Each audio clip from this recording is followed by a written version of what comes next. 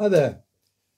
We're starting a new series on the operations during the conflict years in South Africa. And there were quite a few books written by guys who took part, particularly in the Special Forces operations. But we'll also be looking at the police as well as the military. So we'll try and cover a wide spectrum of it. So it's quite often called the Bush War, but it also had urban components as well. And the first book is quite a blockbuster, and it's this one, Silent War by Peter Stiff. Now, Peter Stiff has specialised in books on Southern Africa. He was a Rhodesian. He was a member of the British South African Police, the Rhodesian Police. He moved down to South Africa and he started a publishing house down there and published lots and lots of books, some of which we will be reviewing. The book is really the history of the Recce's, the Reconnaissance Commando.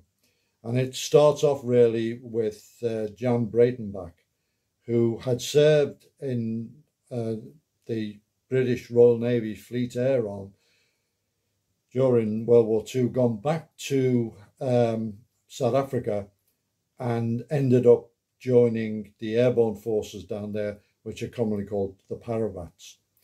And he was very, very struck with the success of small unit operations, and he lobbied for the creation of an SAS type unit within the South African military. And he received support to take a group of 12 of the Parabats down up to Rhodesia to undergo training with C Squadron SAS there, which culminated in the selection program and then the follow-on training for that. And most of the guys passed and came back, but unfortunately the senior command in the South African military, as so often happens and as did happen in other armies, had a conventional mindset and didn't want a special force unit. And it was sometime later, only when General Lewis took over, that Breitenbach was able to pursue this. And they brought in Dudley Coventry from Rhodesia, from the SAS there, and he became a consultant for a while, and they set up a training program. And it was Breitenbach wanted it to be called the Para Commando, but it was called the Reconnaissance Commando, or the Recce. And the reason for that was it was a little bit more of a generic term that people wouldn't really know what they were up to.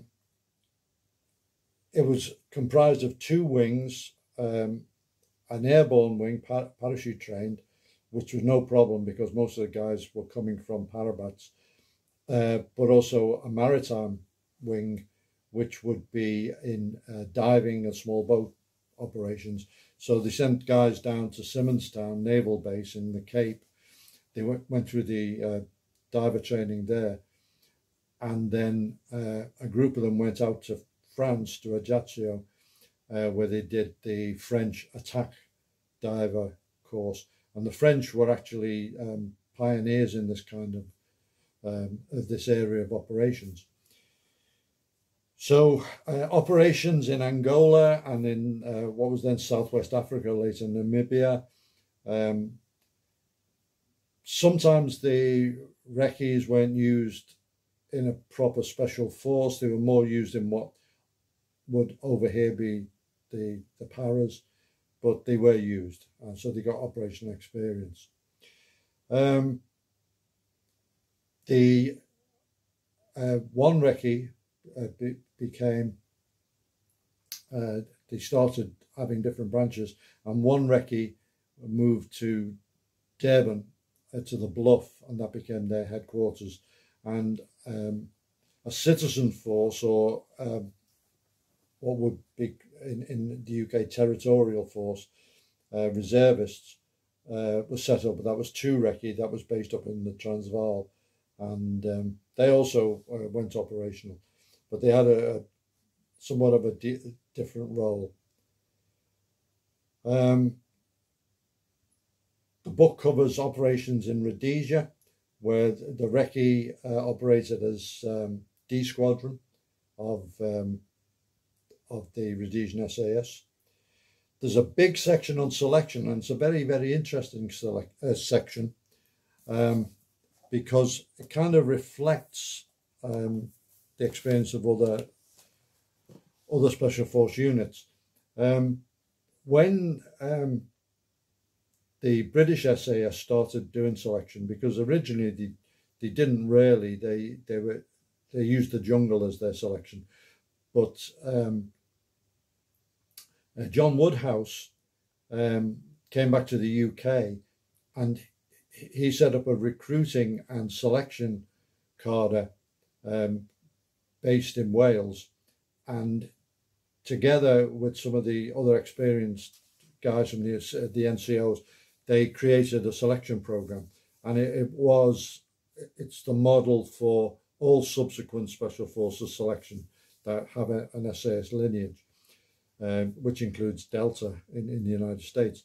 And Woodhouse was ill, and he when he recovered, it was malaria, and when he recovered, he submitted himself for selection and passed.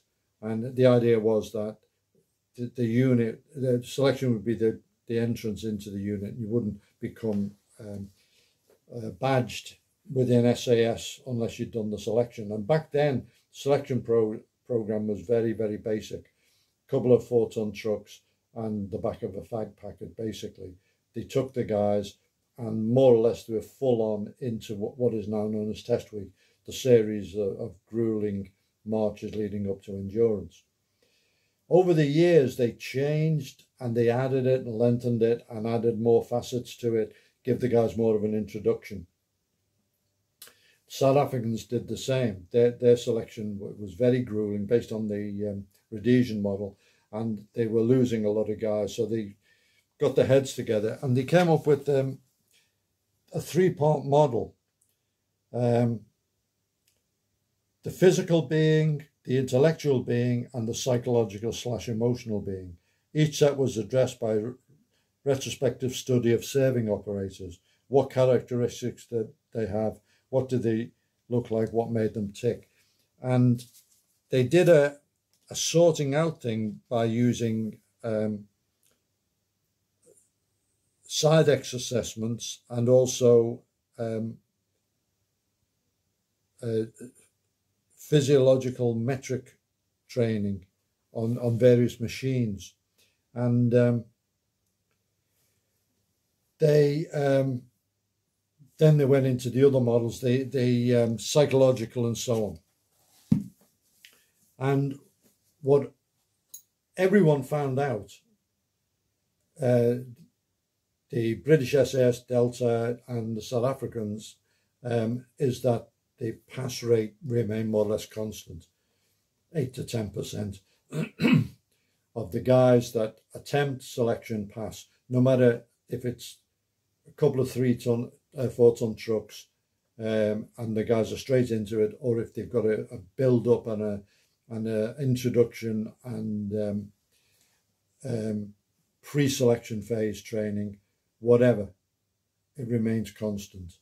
So it's a very, very interesting thing. No matter how they try to adjust it, you still get the same percentage in. So there's quite a bit of information on that study, how they did it, and they screened out guys and they said, you'll never ever pass. A lot of the guys who make their way into special force units do so against fantastic odds, and sometimes they seem to be the unlikely characters. So there's lessons to be learned there. Goes into after the Rhodesia became Zimbabwe, a lot of the special force guys went down south, and 6 recce was formed, which was co-located with one recce at the Bluff, and they did one big major operation, cross-border operation. It's all in the book.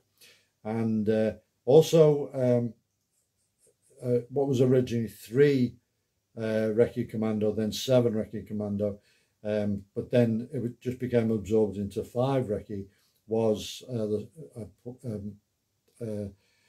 an element from the Salute Scouts. White operators and also black operators came down. The recces had a look at the Salute Scouts, gone through some of the training in Rhodesia, and were eager to have a pseudo role, and that became part of 5 recce. And one of the subunits of 5 recce still has the Salute Scouts Osprey wings. And okay, so then after 94, the new government, when the ANC won the election, Ronnie Casrils was Minister of Defence, and he turned around and said, "Where's my special forces?" Because they were obviously aware that they had these special forces because they'd been so successful against them, and they'd been hidden in the airborne brigades, 451, 452, 453 regiments, and they were reformed as special forces. 1 and 2 were disbanded. 1 recce was disbanded from the Bluff, and 2 recce, the citizen force, was disbanded, and 4 recce, which was the maritime unit out at Langabarn, was retained, and also 5 recce at Palabora was retained to this day. Peter Stiff had access to a lot of information, and I think that the powers that be actually regretted giving him so much access, because so much information came out. There's a lot of other topics in the book, but they will no doubt be addressed in other books on the subject, both by Peter Stiff and by others.